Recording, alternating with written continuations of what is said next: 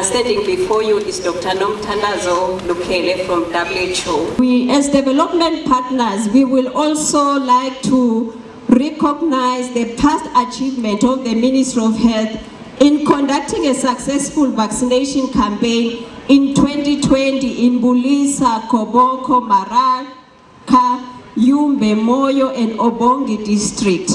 This was following confirmed positive cases that were reported in the West Nile, that is December 2019 and January. I would like to commend the government of Uganda for successful introduction of the yellow fever vaccine into renewed immunization since October 2022. On behalf of the UN and Gavi, I appeal to all leaders at all levels to support and participate in this historical yet life-changing yellow fever vaccination campaign.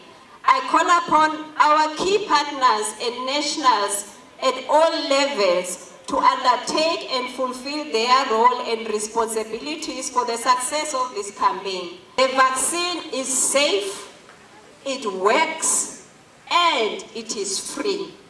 These vaccines have been approved by the Ministry of Health, by UNICEF and WHO.